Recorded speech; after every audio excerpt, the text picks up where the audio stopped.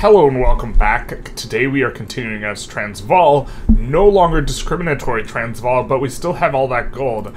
Last episode we did end discrimination and we went on to multiculturalism. We did talk about how to do it and we finally got it. And so now we are kind of getting a ton of pops. We're getting mass migration movements pretty consistently here in our like industrial heartland, or area that we have a lot of migration attraction, and we are anticipating, once we finish incorporating, or as the turmoil in these areas goes down in Persia, we're going to start getting a lot of pops here. Kerman is already incorporated and we can build up here just fine. They have zero turmoil, and so this is a prime place for us to be able to build up now. We even have the trade center for the extra migration attraction, and we have all these peasants, and we still have incoming 40k. And so what we are doing now is we are starting to switch gears from trying to be really pop efficient and putting in a lot of industrial sectors and stuff over here. And we are instead, well, the autoqueue is putting in a ton of engines because we have a huge engine shortage, but we are instead being resource focused back here in Persia, where we have all these peasants. This labor has been unlocked, and so we should be popping off. We basically tripled construction last episode, and I know we're running a huge deficit, but we should be able to, continue to ramp up pretty quickly off the back of having all these peasants unlocked and having buildings actually being able to employ, because we're not discriminating against people anymore. So this is a little bit of AI tomfoolery. The AI first creates the British Senegal colonial charter, and then they go to annex it, which doesn't make much sense. We're probably not going to get involved. There's not much reason to, but that's just quite a bit of strangeness. It will actually let us use our Transvaal Mauritania, and as well as perhaps Transvaal Guinea as a sort of trade piece to maybe use with the UK. But that is quite a strange move by the UK, annexing the very territory that they gave up. So we researched Ironclad because now we can actually build up a navy, and what we're going to do is we have these frigates coming in down kind of in our South African type of guys. We have these up to 30 frigates. We're going to probably use that more as a landing squad, but I think what we're going to do is up here in Persia, we're going to recruit up a lot of ironclads. Oh wait, why can't we? We have no supply of ironclads. Okay, fair enough. So we will have to swap over one of our buildings to be able to produce ironclads. Please tell us we have two. Okay, we do. We're going to swap one of these to steel holes, and now we are going to be able to build ironclads. We went from no navy to now we'll have the pride and fear of the seas. Also, this will allow us to do stuff that is not just like near and around what we're doing, or directly adjacent to what we have going on. So we are going to recruit up a big ass navy in this second Transvaal fleet. Maybe we just want one big fleet until we actually get a decent sized navy going. Maybe we'll do that. Also, it helps that we have a bunch of these frigates over here. We're trying to land Marina Kingdom, looking to expand in a way that kind of looks nice, and we're having a little bit of difficulties getting in, obviously, because we only have 11 boats. But they do have irregulars, so we should be able to, get in despite we're eating a pretty severe landing malice. Another bug in the world of bugs is that because the East Indies has become independent, it seems, what has happened here is we have lost all of our market access, because the market access was going through the East India Company. I'm not sure if this is going to reset on the next month. Okay, it looks like it does reset. Okay, fair enough. But we are going to be going for Venezuela here. They have rubber and they have oil, and it looks like we might have to do a little bit of a tussle with Spain. So hopefully Spain doesn't park any navy over there, because if so, we can't really do anything. But the AI doesn't seem to really like to do that, and so we have 3 armies mobilized here. We're going to land with 2 of them, and then the other 2 we are just going to use to defend our HQ. We don't have any war goals in on Spain, because we really don't want them to mobilize or use too many troops, and so by doing this we are hoping that they use fewer of their troops, and we're just going to land on 2 sides here with our 2 navies. To be fair, they should, like, one of these landings should break really hard, and then we're hoping that the other one gets in, but we don't see, Spain can't put troops here, and it looks like they're going to try and land us, but we have more than enough, I think. Why don't we just be safe rather than sorry? Looks like we have more than enough boyos, you know, defending the homeland that we should be able to get Venezuela, and so this is our first kind of pretty big overseas war. We did have the little test run with Marina Kingdom, and so hopefully this generates a lot of revenue for us in the future, and it will also, well, we already have, ooh, look, we're getting extra interest because we actually have boats, but we are, where should we put it? I'm not sure. Kind of tempting to go after, let's put it in the, well, Greece is something we would like to take for the company, as is Belgium, but currently they have pretty strong protectors overall, and so it's going to be a little bit tough. Why don't we put more interest in China? We're kind of hoping that there's some sort of separatist movement we can piggyback on at some point, because a Chinese province would be really, really valuable to us. But looks like we're off and ready to go here, and so hopefully this kind of works. We'll see. The first battle's probably going to be really bad for us because we're eating, oh, well, I guess not. We're eating a pretty significant penalty, but I guess if they only bring half as many troops, we might just be able to get in straight away and enforce on Venezuela. So this is one of the strongest event chains in the game, and it's going to help us out a lot. We get the thought, the word, and the ideal. This isn't the really good one. The good one comes next, but 20% university throughput is going to be really good. The good one is open arms, where we will get a permanent 25% migration attraction modifier, teeming shores. So now, you know, taking a look in here where we, like, we can see that we are starting to get a lot of these modifiers. Unfortunately, the Intelligentsia is no longer powerful. We're going to try and be fixing that, but this is a pretty hefty, you know, percentage modifier. Why don't we... We're also not encouraging migration here anymore because we have raked back a lot of our authority and we're just doing consumption taxes and encourage resources and free stat. And to be fair, the encouraged resources and free stat, this is becoming proportionally a smaller and smaller portion of our economy, and so maybe we want to swap off of that in the near future and just go for the additional consumption tax, you know, which will be good during this period where construction is going to be very, very, very valuable to us, and so maybe this is a little bit better. I'm not sure.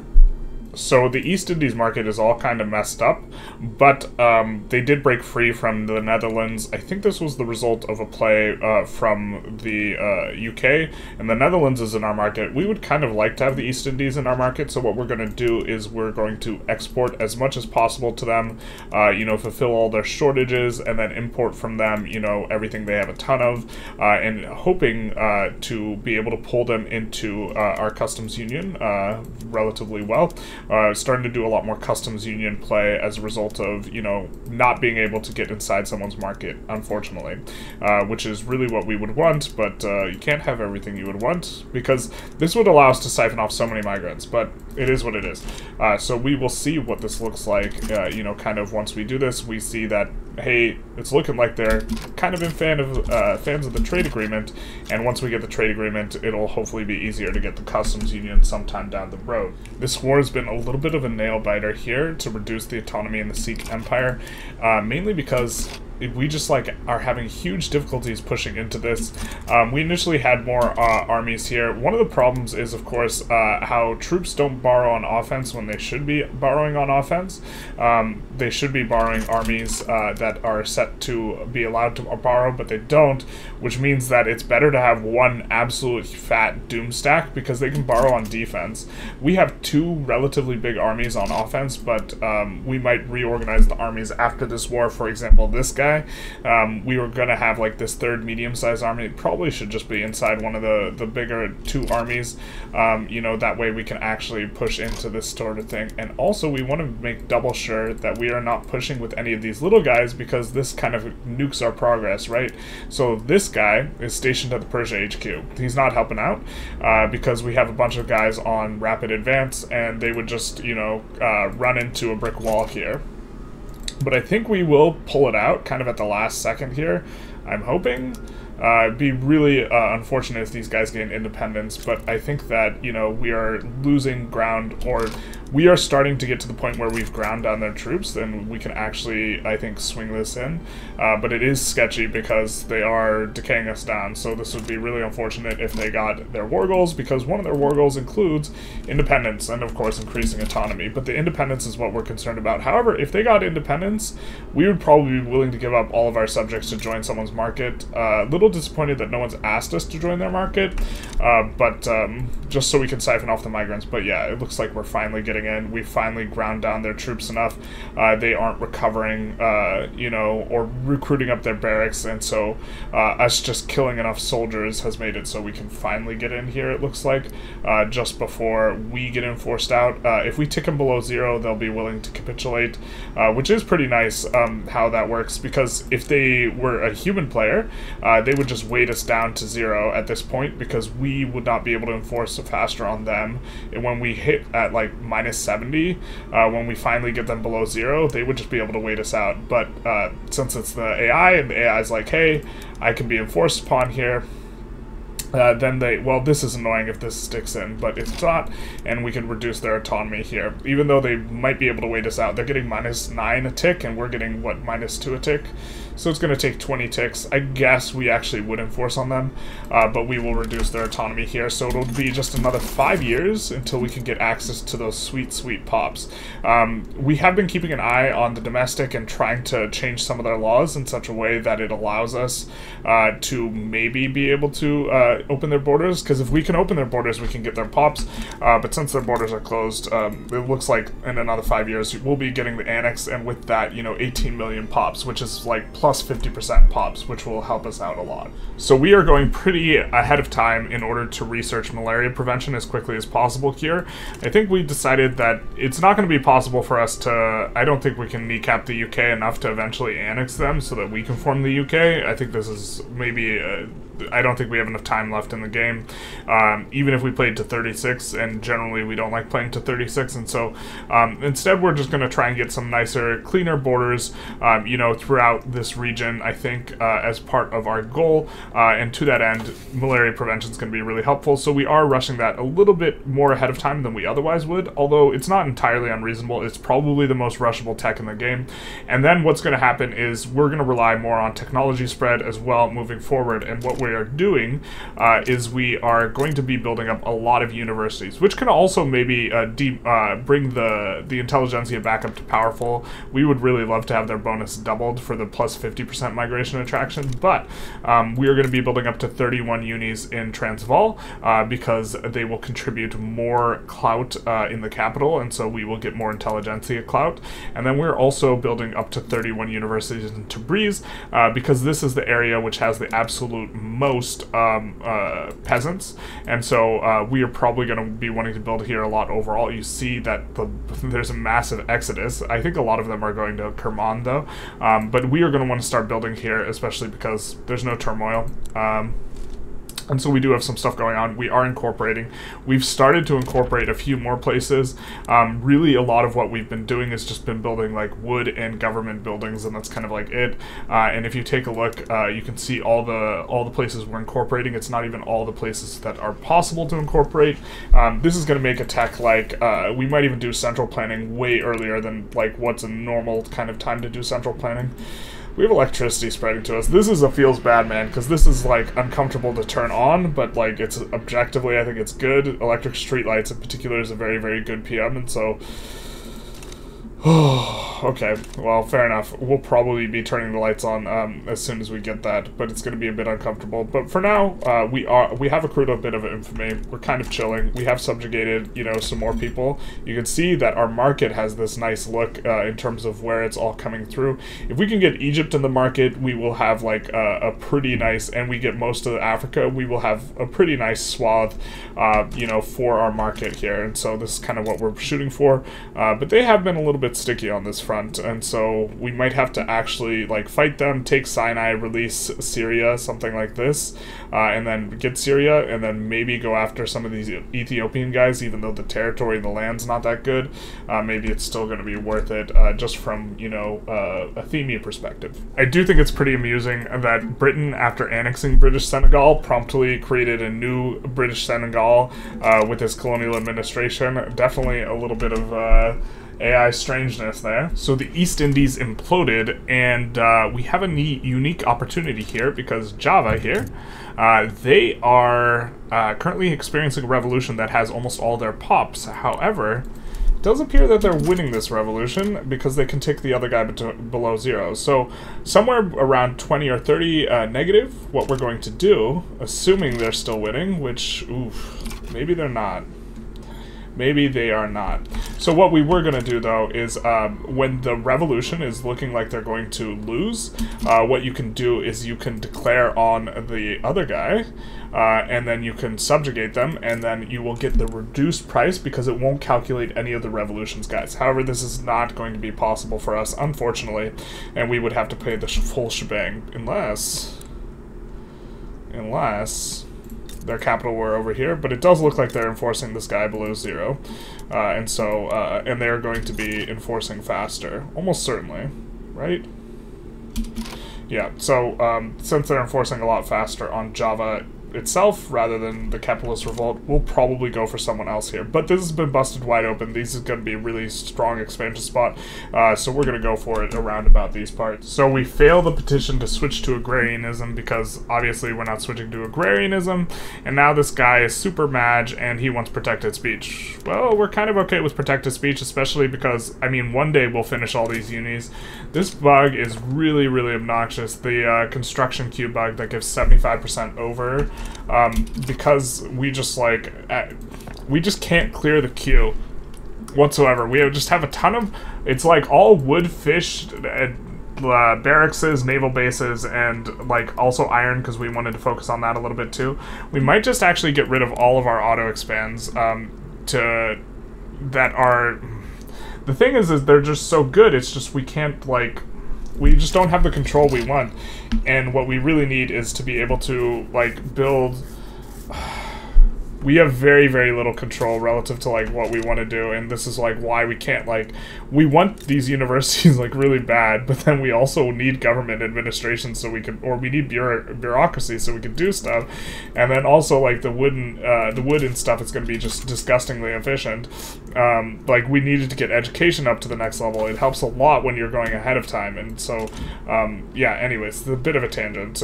We're also building up our first little bits of electricity. We went after Jambi, and now we're going after Caleb's, or Bhutan, as it were. These ones are really cheap.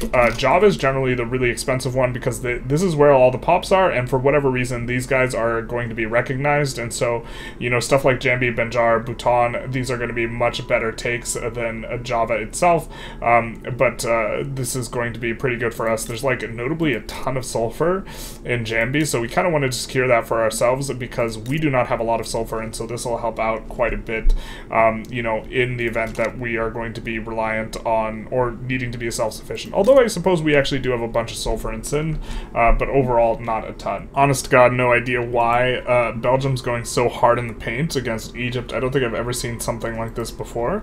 But, I mean, the AI just... Okay, anyways, they're trying to go after Egypt. We don't want them to go after Egypt. We sided for just an obligation.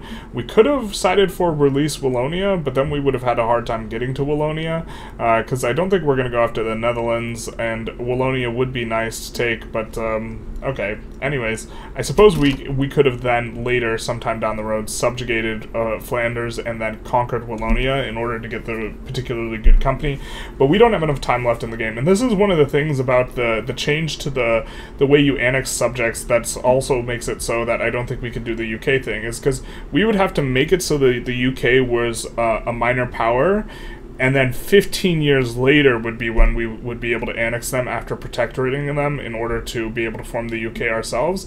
And the fact that this is 15 years instead of 5 years effectively like decreases the length of the end date by 10 years as it relates to doing weird and funky stuff like annexing the UK. And so same thing goes for like if we wanted to subjugate Flanders and then subjugate Wallonia and then eventually annex Wallonia, we're talking like a timeline that looks like 20-25 years, and like I don't even think we're going to be playing in that long, so that's why we didn't release Wallonia, although release Wallonia would have probably been okay. We just went for the obligation, and we're just going to try and get a actually pretty big looking market. We can invite them to our customs union now. They will accept, which is going to be pretty nice because now look at that. So we're almost kind of got the full shebang here. I guess maybe we will have some sort of showdown with the UK in order to get like this remaining stuff, but it does look pretty good, you know, on that front for us. Really, I was hoping that this war wouldn't pop off. I'm not too keen on fighting it, I suppose, especially because we can't just like stick our armies there, so we actually have to like micro and stuff. How much navy do they have? About as much as us. We'll see what they want to do. I mean, are they just going to park a navy there? And I don't know what this is supposed to do here. The 7 stack. I mean, you're not landing. If they're just going to sit at home, we'll just wait it out, I suppose. But very, very strange them going for Egypt like that. Alright, so more emerging on the global stage, we do get our scramble for Africa from our malaria prevention, which is going to be super nice and will also let us colonize anywhere. We're going to add in the last few places that we were not colonizing before, as well as, you know, New Guinea, and so this is going to feel pretty good. And then we still haven't completed these unis. These unis are just rotting in the queue. Man, just feels so. It's literally nearly all government buildings. We have ports, we have universities, we have naval bases, and we just can't clear the queue. It's rough. I mean, we just want to add more construction, but we're also trying to chip away at this credit line because I mean, it's not as good with major power. Maybe we just like full send. We should probably just full send construction. Okay, enough funny business. It's time to full send. So what we could do is we could go ahead of time for, you know, maybe electrical capacitors, because once you start getting the electricity up, I kind of do like getting it, like, all back to back to back. And so we could do something like electrical capacitors most of the way, and then we could also just push through reinforced concrete faster. I don't hate this, except we can add more construction sectors. It's really not necessarily going to be too good. We could go for monitor. We still haven't built up too much navy, and so monitor would maybe be a nice little adjustment. Actually, I think we just go investment banks here. I think this is just a very solid tech for us to pick up. And maybe we should have done it a little bit differently, where we researched investment banks before malaria prevention, but I really wanted to start getting a decent spread. We will, of course, save and load, because very often, or actually this does look like the proper speed, right? Yeah, the colonization does look like it's going at the correct speed, and we get education on up. And so, you know, on all metrics, we're doing pretty well. Like, we have 90 million GDP. Like, if we take a look at, like, the global, like, sort of situation, we're number 6. We're not that far behind the next guy in North Germany. As far as SOL goes, Belgium's beating us. Of course, they're not beating us in this war. They're not even trying to do a landing. They know they can't, and so it's just a wait fest. But we have some infamy decay, so this is fine. As far as, you know, pop goes, we're in pretty good shape, but we have to keep in mind we're going to annex this 18 million in relatively short order, which will kick us into 5th place ahead of France, but just behind the UK. And this is the UK that's been annexing all over India, so this is why the UK has so much pops. But they discriminate, and we in South Africa, we don't discriminate against anyone because we have multiculturalism. So it's pretty obnoxious, but our fleet of 19 and 13 cannot beat their fleet of 7. We have a total of 11 ironclads and a whole bunch of frigates, and okay, the frigates' tech isn't that good, and they have monitors and torpedo boats, but they only have 1 capital ship, which has 50 offense and defense, and we have way more of those, and we still lose, because what happens is since we have so many of these admirals, they each go in, you know, 2 boats at a time, or 1 boat at a time, and they just get wrecked, and so so like there's no like troop borrowing type of mechanic or like borrowing mechanic. Instead it just splits it. And so what we're gonna do, I guess, is we're gonna find one of these guys and we're gonna promote him to max and hope that he leads like a lion's share of this thing, because we think that 7 frigates and 6 ironclads should be able to like clap these guys.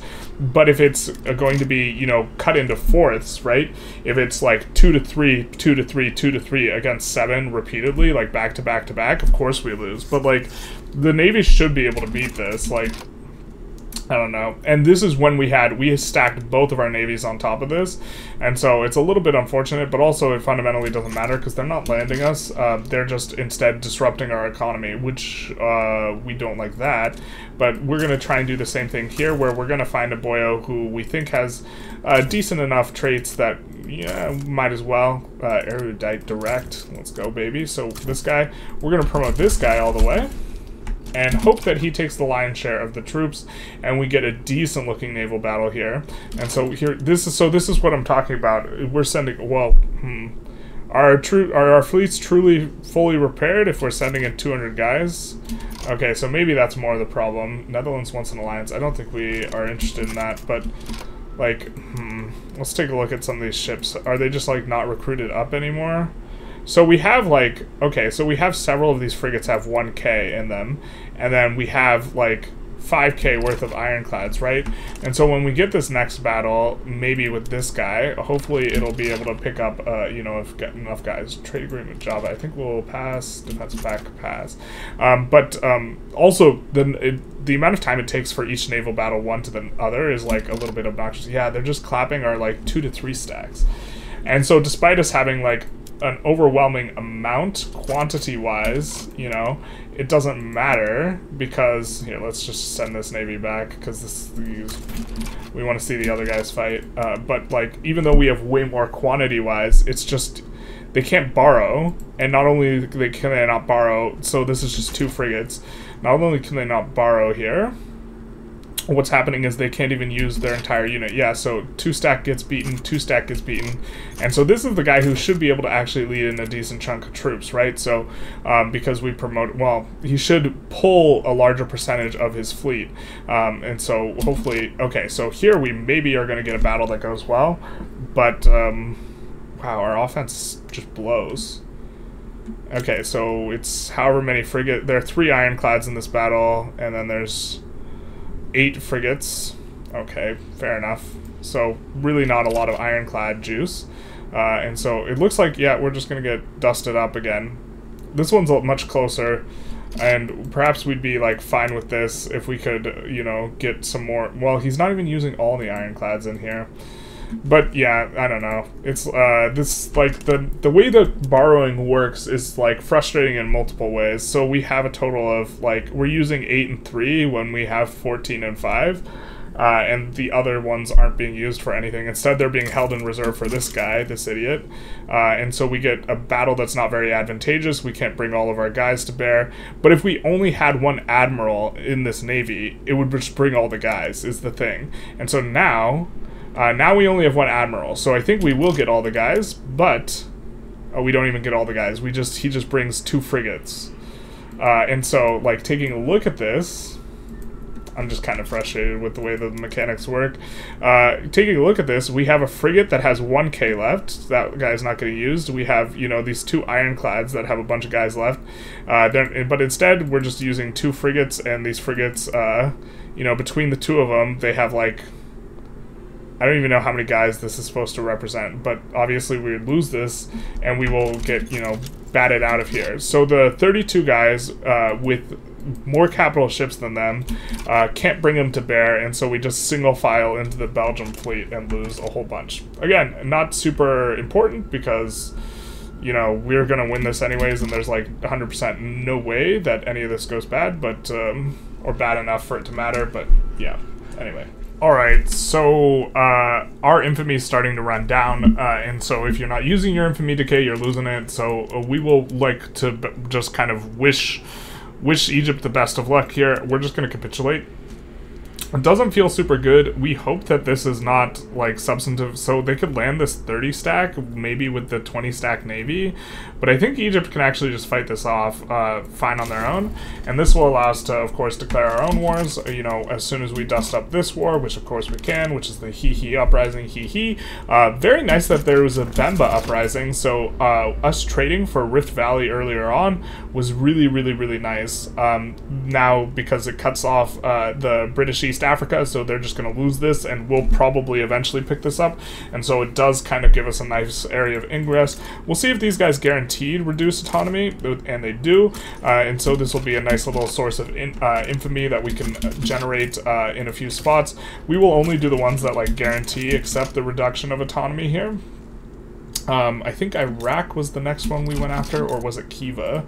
It was Kiva. We won't do this one because it's not a guarantee, but you know, things are shaping up. We are kind of emerging as a global power, and we have this very nice looking Transvaal market, so this is pretty cool. Spanish market just acquired this. That's a bit interesting, but I think we are going to conclude this episode. I hope you enjoyed. If you did, please feel free to like, comment, subscribe, you know, do the YouTube algorithm thing, and other than that, have a good day.